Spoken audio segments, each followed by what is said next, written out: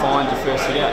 Yeah, no, it was pretty tough out there. I mean, I struggled to get into the game. It's been a long pre-season, but it's finally good to get into it. Did you feel like you settled in well with the midfield? Yeah, I think I did. I've been working pretty hard with them all pre-season, so to put it into practice was really good today. How did you find Freo's midfield? Yeah, no, they're big. They're real big. You just got to find other ways around it and play to your strengths. So I think we've done that today. Who did you spend most of your time on?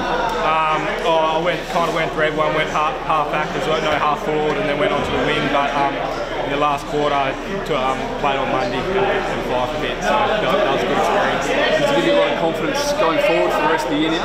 Yeah, it definitely does. I mean, I struggled early on, but once the game picked up and once I got into it, I thought I'd done it right. So yeah, it does give me a lot of confidence. Good luck for the rest of the year. Cheers, mate.